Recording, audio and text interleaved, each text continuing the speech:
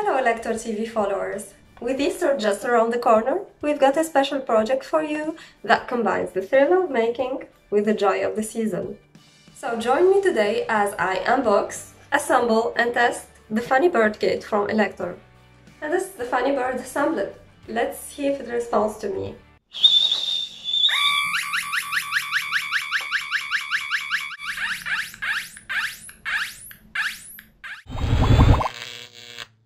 Brought to you by Elektor, the Funny Bird kit is an enchanting electronic bird that chirps in response to your whistles. The kit includes all the necessary parts except the battery, along with a detailed description, ensuring you have a smooth experience assembling your Funny Bird. Now it's time to explore what's inside the kit. The kit comes complete with a wooden holder for placing the PCB once assembled. And here you can see that Elektor Labs is elegantly engraved on it. A variety of components necessary for building the project is included. The PCB layout is artistically styled. It's intuitive, making it easier for hobbyists to solder and assemble the kit. You'll also find a variety of components necessary for building the project, including resistors, entry inputs, capacitors, semiconductors, integrated circuits, and many other components. You can easily set the PCB in the wooden holder. The board is designed as a desktop ornament for e-techies to show off. Everything you need to know about this project is detailed in an in-depth Elektor article. For more information, check out the link in the description. Building the chirper is easy, all the parts are through-hole.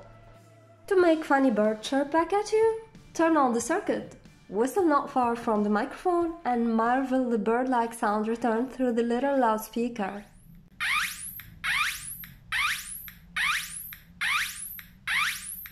No DSP or AI inside, can you imagine? So how does it work? Let's take a look at the circuit diagram. The circuit diagram is drawn in great Elektor style. The circuit comprises two sections. The incoming whistle received by the electric microphone is amplified. To ensure that the virtual bird really reacts to your whistle, the input signal is filtered. Next, it's rectified and decoupled. Funny Bird's response emanates from the second section of the circuit. If the base of T3 is fed with a sawtooth pulse of a few hertz, a chirping noise is produced. Funny Bird is from Elektor's 1984 Summer Circuits edition, published in the glory days of the CMOS logic integrated circuits. The little project was given a technical makeover without compromising its original components' use and look and feel too much. Almost 40 years on, this project is now an Elektor classic. If you're excited to build this project yourself or are looking for a unique Easter gift, the Elektor Funny Bird is currently available at a special price in our store.